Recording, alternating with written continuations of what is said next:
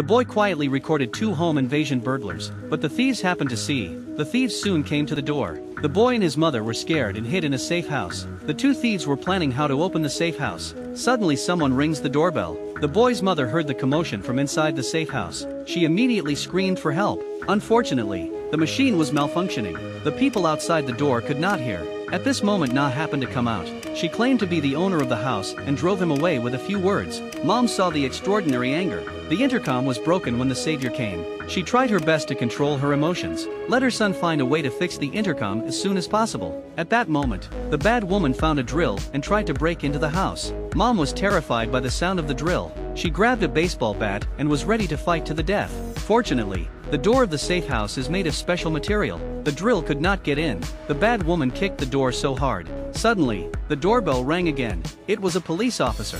The boy's mother saw hope. He told his son to fix the intercom as soon as possible. The 2 burglars are also discussing their response. The bad woman was about to go out when John stopped her, because he thought she was too reckless. John wet his hair with water. Then he opened the door and told the police that he was taking a shower. The police said they had received a report of a disturbance. John claimed that his sister was not well. Now she's asleep. As the police were about to be convinced to leave, the boy's mother shouted at the police in time to stop them. The police immediately pulled out their pistols and told John to put his hands on the door and prepare to handcuff him. But then the bad woman sneaks up on him. The 2 dragged the body to the living room and discussed how to bury it. Meanwhile, the mother and son in the safe house were planning to get help again. They had to find a cell phone. The boy says he has one in his safe. The mother wanted to go out and get the phone while the burglar was gone. But the son says the safe needs his fingerprints. The mother had to let her son risk his life to get the phone. They quietly opened the door of the room. After confirming that no one was there, they let the boy out. The boy found the safe but couldn't open it. It turned out that the power was not plugged in. He immediately went down to plug in the electricity,